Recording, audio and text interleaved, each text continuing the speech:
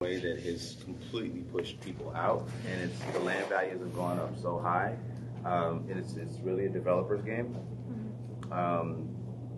For people who don't know it, there used to be mid-rise public housing that was torn down.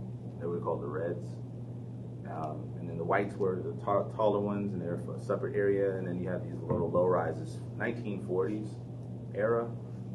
They were built really sturdy, really sturdy. And as people were starting to get moved out of them, they just ended up boarding them up. And so now, as these got boarded up, all this other growth in offices and luxury condos and stuff started popping up around them, and the real estate value just shot up. Yeah. It's about, maybe 10 minutes from 5 minutes from downtown. It's just right there. So the only saving grace, I think, right now is that they could be adapted into some form of housing. They should be. They could be. There's a lot of homeless youth. There's a lot of elders that are suffering from displacement or replacement. There's a lot of programs that could be put in there. I don't know. I don't know what the ethics that would keep people. I don't know what would keep developers at that area in balance, checks and balances, because it's a game of manipulating policy and capital that there's no interest. There's like a certain percentage that's required to be allocated to public housing. Yeah, but that's an AMI game. So area median income, if I'm a developer and I go in and I say I'm going to put in X amount of dollars into this thing and I can get a low income housing tax credit or some kind of credit, as the affordability goes up, as the market prices go up, a lot of times what you can do is you say X amount of the properties will be affordable, but it's actually like 20 or 30% higher than the AMI. It's just the market of that building. You know what I mean? Yeah. So then it becomes a forced emptiness. So there are checks and balances to do this. Have you guys ever heard of the poor door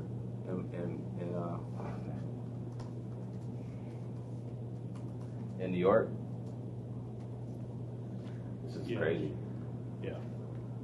There are actual designs that have separate entrances for people who are not of the same class. It's literally been named the poor door. So you will go in through the building in a separate entrance to a separate unit and you will never see the other people in that building. So until somebody actually begins to interrogate that, but no, think about that from a societal thing, right? That's just a way to frame who's valuable, who's not. There's a lot of different ways with the concept of waste there.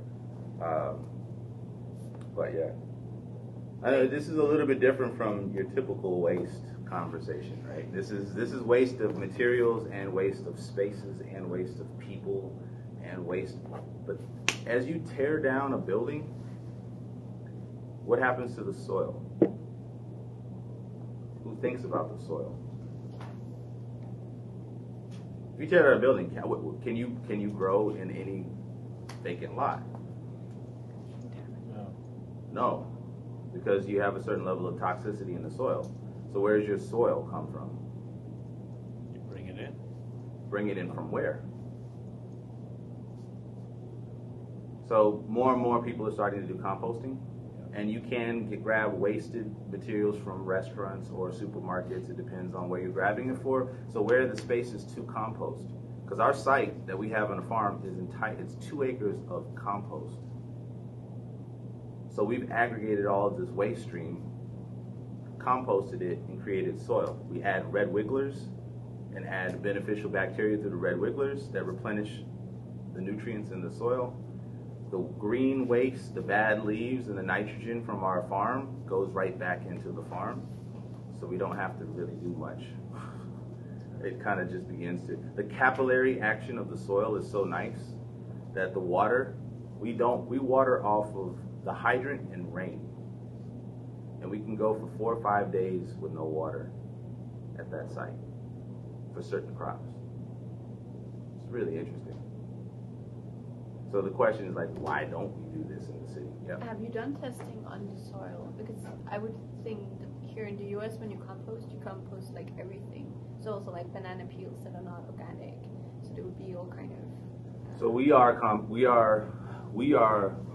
checking our soil by soil experts. So I'm not checking it. There's a company called Purple Cow Organics that does. They're a partner of ours, and they pull together all the waste stream from select entities from Wisconsin and Illinois, and they have delivery systems and mechanisms. I mean, it's literally just the soil productions. They're also part of a cooperative initiative that's 1,030 something people deep that makes $1 billion a year through a co-op. It's crazy. So now it is a way forward. There are a lot of ways to rethink of it. I mean, people kind of just think of it really reductively and think like, oh, we can just do one way and just solve the problem. Absolutely not.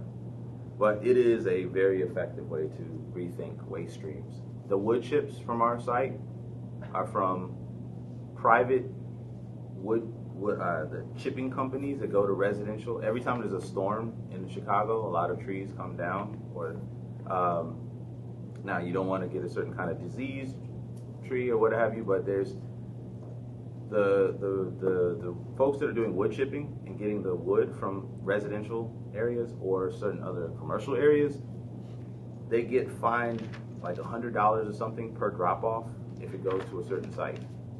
So if it comes to us, it's free. So a lot of the stuff that would go to otherwise to the landfill for the city actually comes to us. One of the reasons we also keep, have you ever, you know that wood chips are amazing for keeping moisture in a site as well. So they'll block the sunlight out, but then you'll have moisture that stays underneath. If you ever add wood chips, it's incredible. In forests, I mean, it just takes care of itself. So we always have moisture in the site. We always have biodiversity in the site. We've got lots of things happening in the site. But the more we can do testing through other entities, the better. Problem is, most of the people that have the money to do the testing want to control the data. So that it just doesn't work. And you have, it's a human infrastructure issue. If you have only a certain amount of people on the team and you're busy doing all this other work, then who's got the time to sit down and monitor and measure all that information? So it's a challenge. Yep. What do you do in the winter? At that particular site, you let it go down. We're getting to a point where the city's starting to rethink their investment into the site as an actual farm, so that they would help put in the greenhouses. They would help put in. It's interesting. Imagine if that site became part of a parks department, which makes sense. Like if you're increasing the tax base, the site that we're in has gone up $110,000 in 2 years in value. So if we're increasing the tax base, we're asking for a percentage to go into the infrastructure development of that site. So it can be considered a park. And then there's a public park, because it's a community park. It's a community site. The indoor, we go year-round indoors.